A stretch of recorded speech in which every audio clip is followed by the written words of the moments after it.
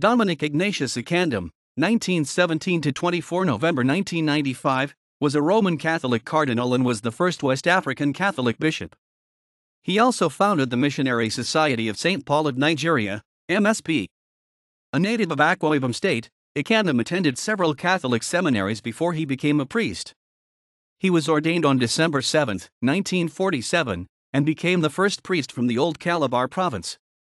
His first assignment as bishop was as auxiliary of Calabar from 1953 to 1963. He was Bishop of Ikot Ekpene from 1963 to 1981. During that tenure, in April 1976, he was installed a cardinal.